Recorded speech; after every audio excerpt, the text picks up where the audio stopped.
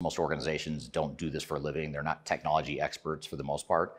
But government institutions are more likely to be a bit further behind in their maturity, and they're more likely to be using some older, outdated legacy systems, maybe some homegrown systems, and they're more likely to be making a big jump from that old system to more of a cloud-based solution here today.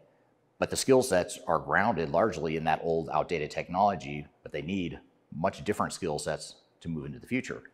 So this affects the implementation. It makes the implementation more difficult because you don't have knowledgeable people on the project internally that understand the journey or understand the new technologies and the new processes you're going to be implementing.